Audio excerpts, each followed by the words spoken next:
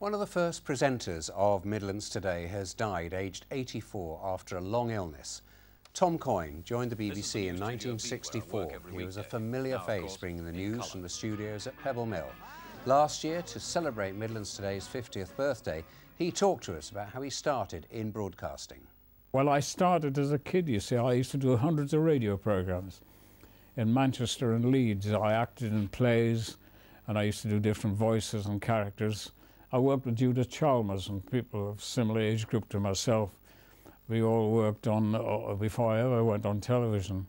And my first television ever broadcast was January the 15th, 1959, which is history to you. It's a long time ago. Well, tonight, Kay Alexander, one of his former colleagues, paid tribute to him. Tom was a really good presenter. He had that common touch, so he could appeal to anybody. But at the same time, he could interview the Prime Minister. He was equally at home in both. And he had a great sense of humour, and he kept things light, and people adored him. They really did. Kay Alexander remembering Tom Coyne. Well, I was lucky enough to watch cricket in beautiful